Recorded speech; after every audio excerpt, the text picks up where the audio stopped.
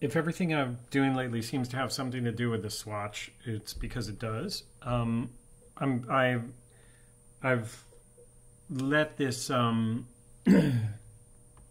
prototype, lead me down a path of being very interested in the Swatch. So the thing I want to do today is this is a Swatch Chrono from 1992. And I bought this basically for its band.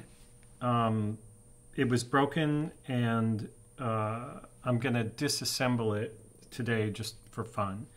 But I bought it for its band because the GG's band, the GG came with this free ring, and the free ring doesn't work. It's too thin for the Swatch straps. So like this, it came with this Swatch strap,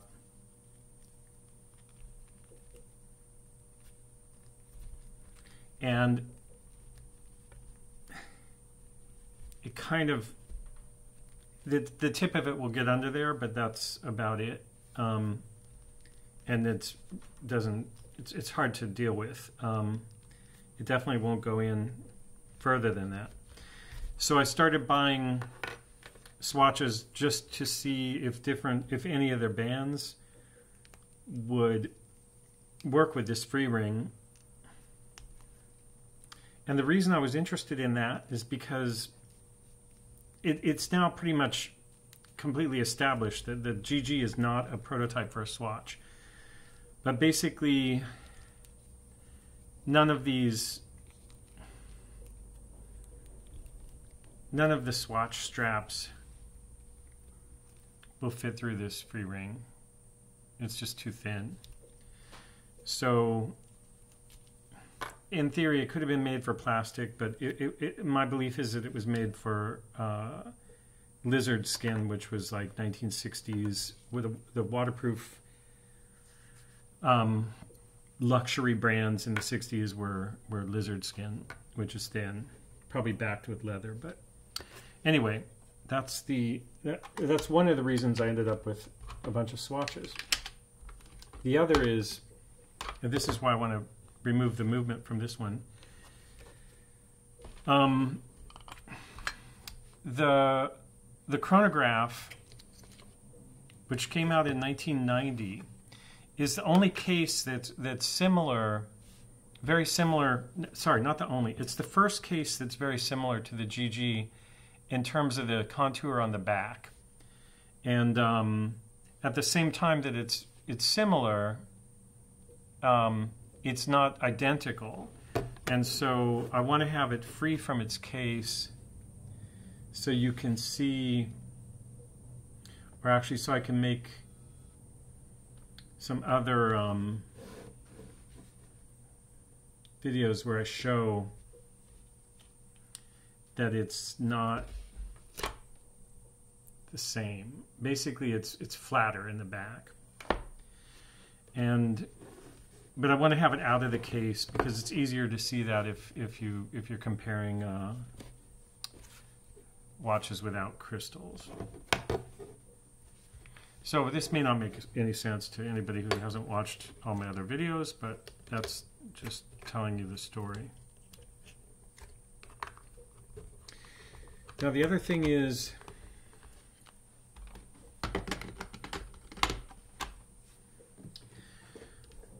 the chronograph is interesting.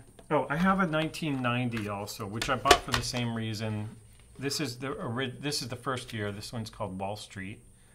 It's made in 1990, and I also bought this to see if its strap was thin enough to go through the buckle or through the free ring, and it's not. And you can see the contour on the back of that also. So anyway, it has 22 jewels, the chronograph, which I thought would make it interesting to take apart. And it's also a watch that was not designed to ever be serviced, which is interesting. The crystal doesn't come off, but I managed to take the crystal off with my Omega tool. And that the Omega tool is not made for this crystal. This crystal is 33.6, I think.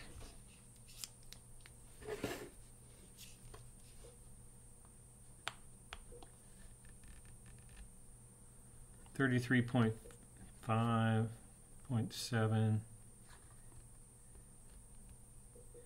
I'm not sure what it is by the book, but it's 33.5, let's say. And this is designed for 32.8, so it's 0.7 millimeters bigger than this is designed for, but this has the capacity to grab it. And what was cool about that for me is it gave me a chance to see if there was any way to remove that crystal safely using a tool that's almost correct for it. No, I won't be able to get this out of there. But it was not possible. The tool was damaged in the process. I mean, not the tool, the crystal was damaged, and the case, because they are welded together the way Swatch.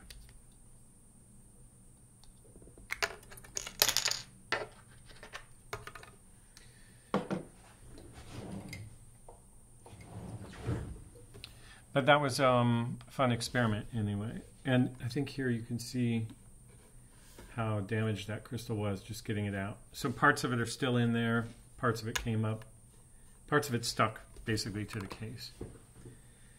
So if you had this watch and you wanted to service it, forget it. There is something I'll show you though, which is kind of cool. Or also, if you have one of these, you need to know if you change the battery.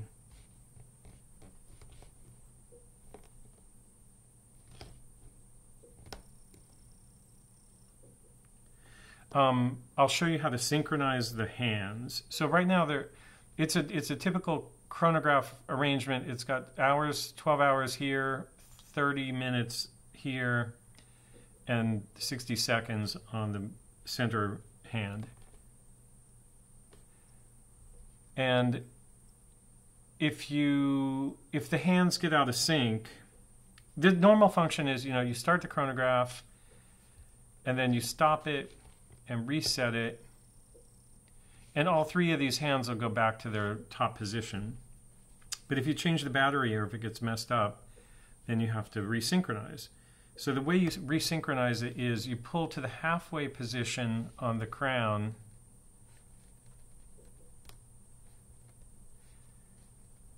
Sorry, there's 2 clicks, 1, 2.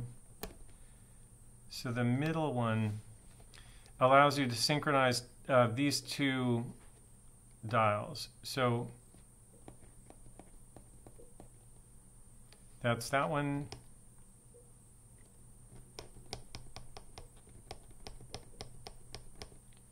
That's that one. And then if you pull all the way out, you can synchronize this one. So let's set them all for 15 seconds, just so you can see what the meaning of synchronization is, in case you don't know. So we're going to pretend like we want these synchronized like that. Okay, so now they're all synchronized. Now when we start it, it starts at 15. Stop it, and when I reset it, it'll go back to 15. That's obviously not what we want, but that's what synchronization allows you to do. So then if we go back to what we really want, this is halfway out, the crown.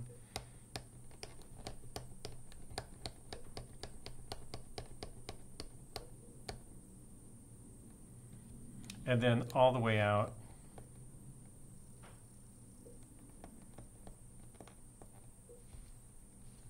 Okay, now it's resynchronized.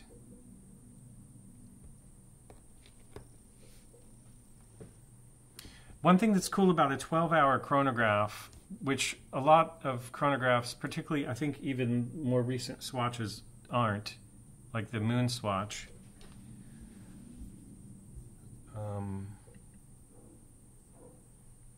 I think these are 10-hour.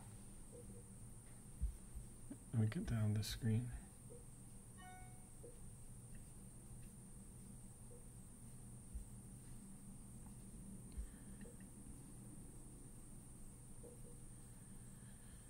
Second hand, 60 seconds, 2, 4, 6, 8, 10. Yeah, so that's a 10-hour chronograph. And the good thing about a 12-hour chronograph is you can use it as a dual time zone thing if you start it with the proper offset to where your primary time zone is. So you start it at midnight in wherever you want it to be a second time zone for, and because it's 12 hours on this wheel, it'll always tell you the hour in the time zone where you started it at midnight, obviously. I've done that with mechanical chronographs also. It's a cool way to use it as a GMT or a secondary time zone. Okay, so anyway, the next thing I want to do is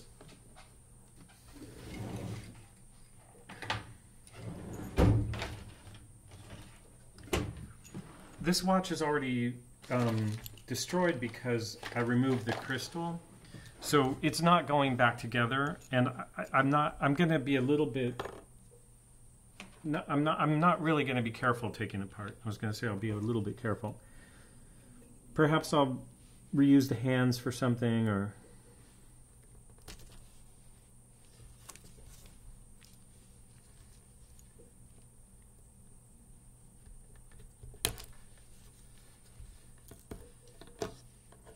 Damaged that hand already. At least bent it. This is kind of a good test for me, actually, because I've never removed chronograph hands before. These seem pretty easy.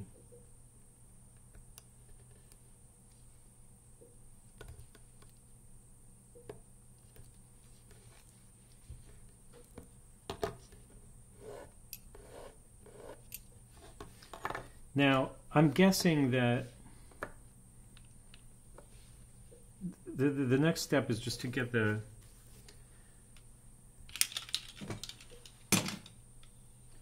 crown out. And what I've seen on some other swatches is you just force it out. You just, like, it's a press fit, basically.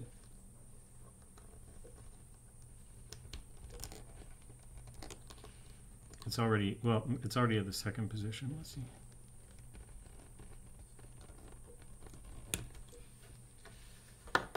Yeah, so then that's probably going to free the movement, although we might also have to get the pushers. The case is actually damaged on this side, so I can easily lift that there. Okay, so that's the case. Battery, I can use that in some other swatch. The monocoque case.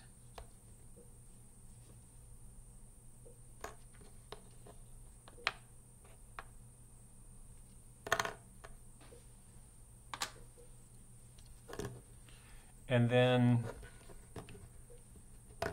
how much do we want to get into this?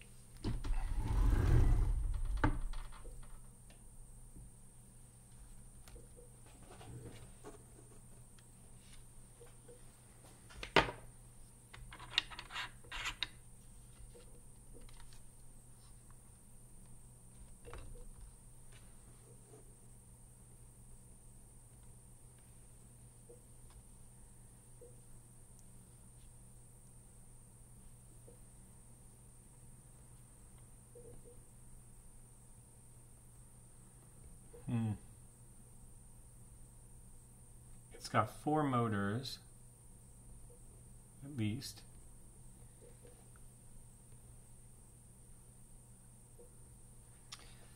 I'm really curious about this, but think about it.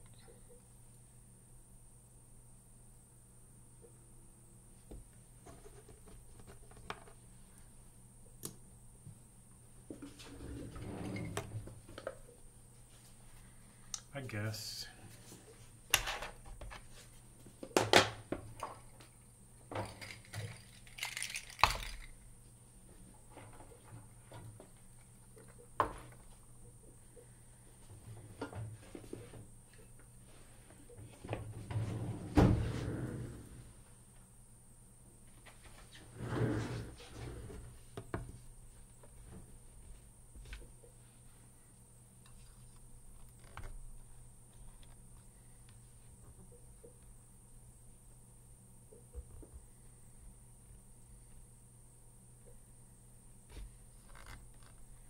I don't understand why. Oh, I know. I have to go like this.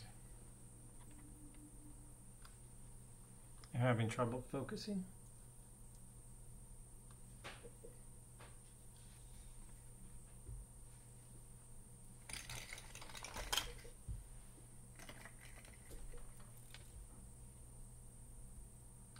So one thing that's interesting is that even though this is not made to be taken apart or repaired, it's screwed together.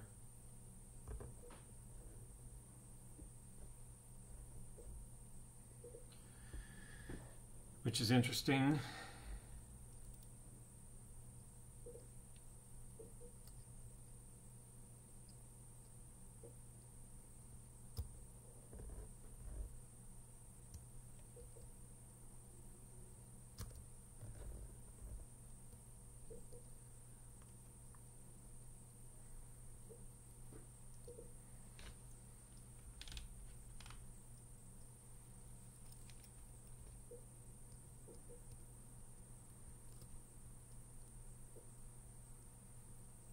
Feels like there's a spring under there.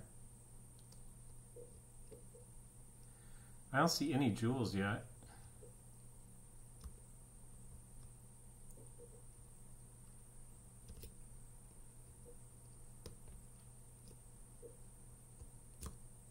Seems pretty well made.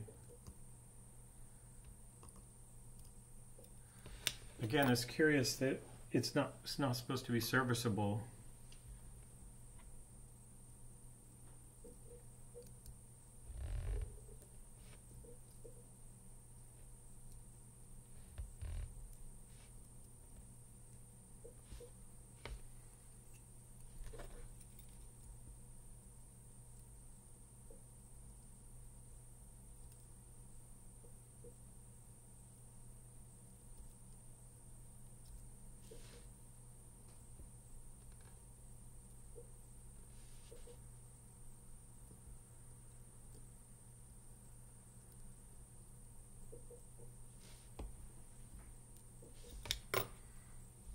See what's under here.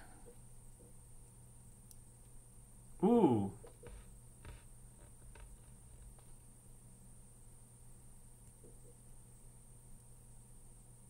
I guess those are jewels.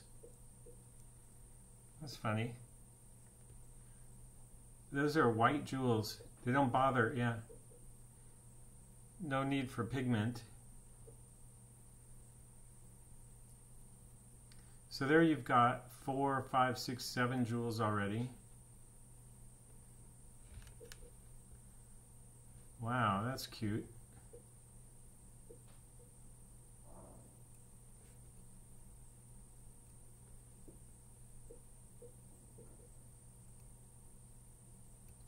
So that's a reminder, you know, when you think of this as a quartz watch, it's not just electronics and magic. It's mechanical. The only thing the quartz is doing is giving you seconds. Oh, there's some jewels here that are actually red colored. So what was that? 7 before? 8, 9, 10, 11, 12, 13.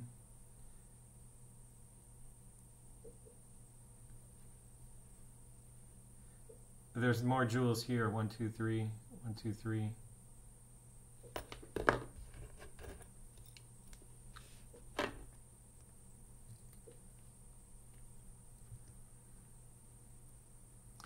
This watch was working mechanically. I said it wasn't working, but actually it was working. I just took the strap. But the and the Wall Street, the one from 1990 that I have is also working. So those are 32-year-old. This is 30. The Wall Street is 32.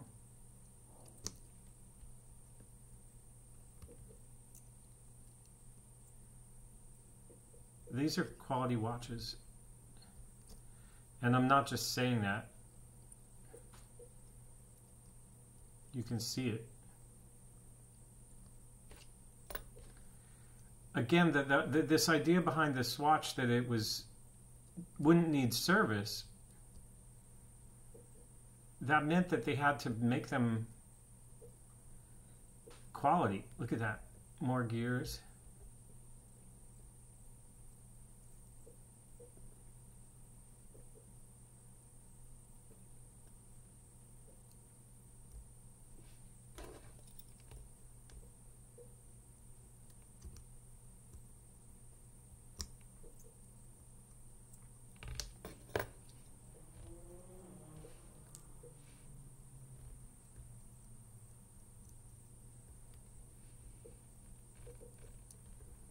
That's amazing.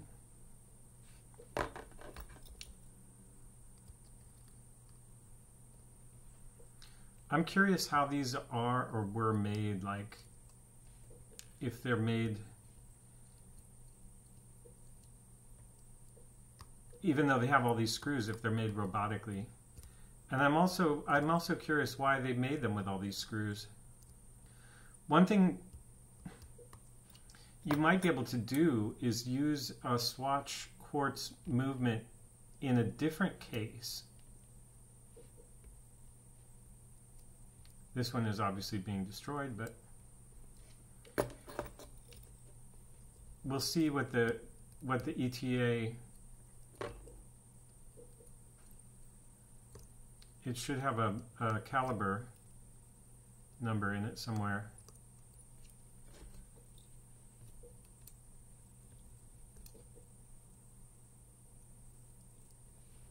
They should make service cases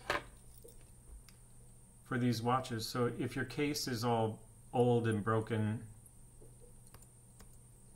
you could move the movement into a service case.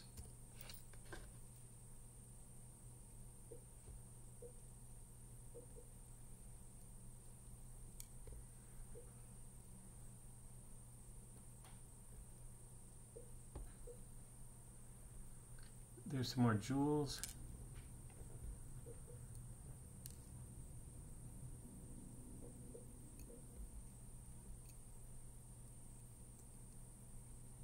More jewels.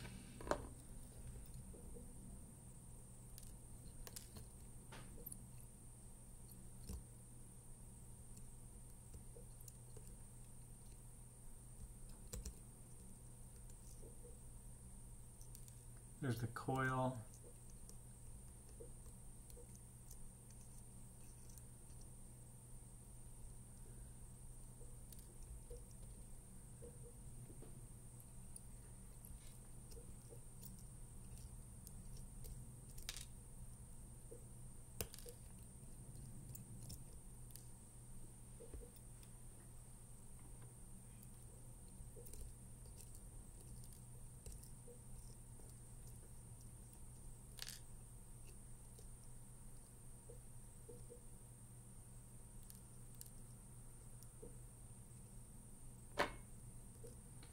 I'm going to have to read to understand how this even works.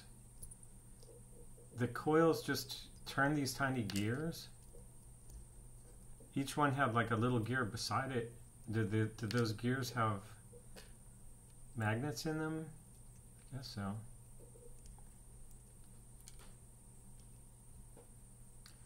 Oh, there's our ETA.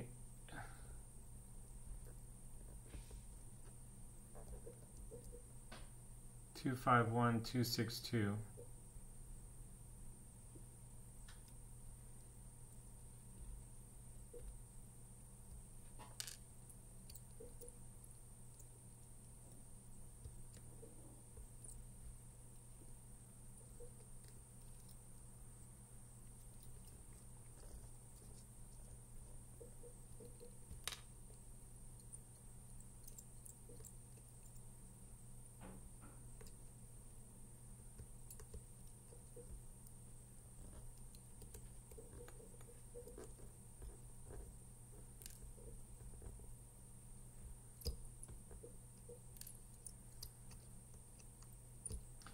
It's fun to just disassemble things when you have no intention of putting them back together. It's like zero stress.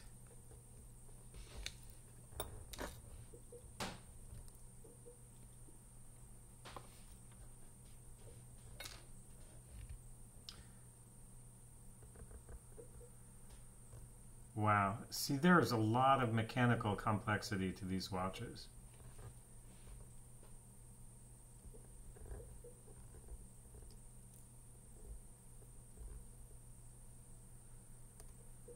It's amazing.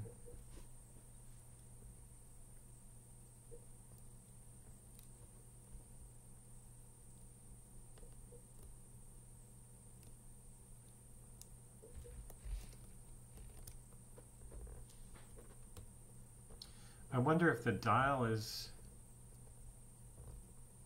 okay. Now this should have a chip on it somewhere.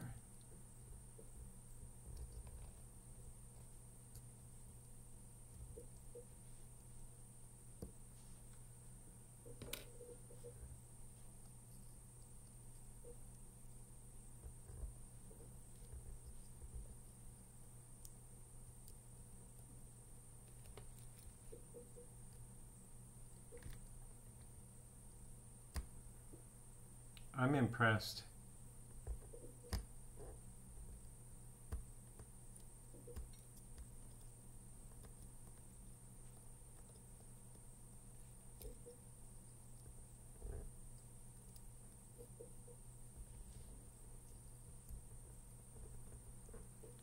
What's holding that dial?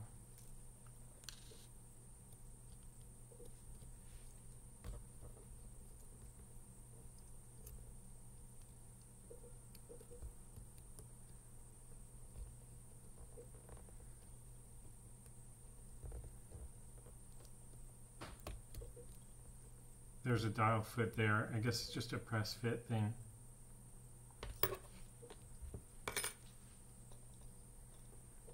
There's your base plate.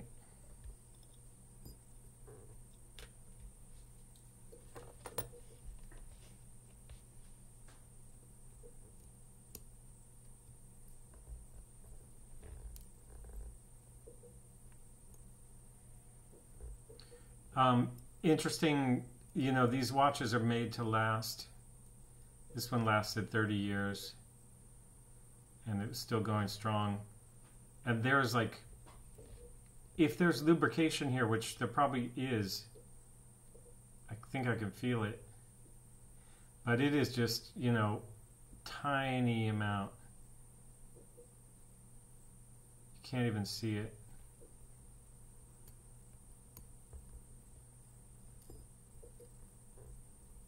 Tiny jewels, really cool, really efficient design.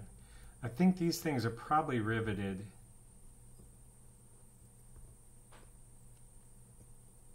Not sure what that. Could try to break one off of there, but. So that's it. Now I just have to put it back together. No. Oh, the one thing I want to look at, is that a...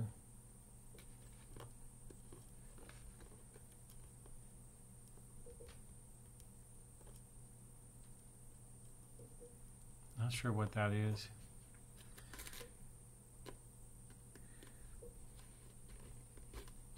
Riveted onto this board, there's going to be a ASIC, application specific integrated circuit, which will be under a little bubble of plastic, I presume.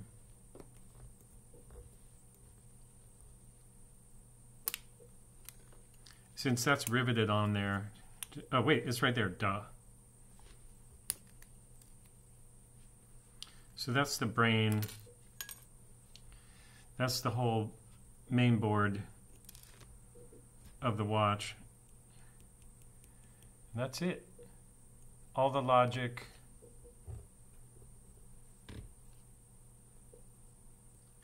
Runs the stepper motors, and so basically you have power going to the stepper motors, and you have contacts going to the pushers, and also that setting mechanism I showed you for synchronizing, that is electrical also. So it's mechanical, so you can set the time in the normal way, and then it's electrical in the two outermost. Well, it's also electrical in the when pulled out to put the logic into the synchronization mode with the buttons, which are obviously also electrical. So that's that. That's a Swatch Chrono 1990. Thanks for watching, and I'll see you on the next one.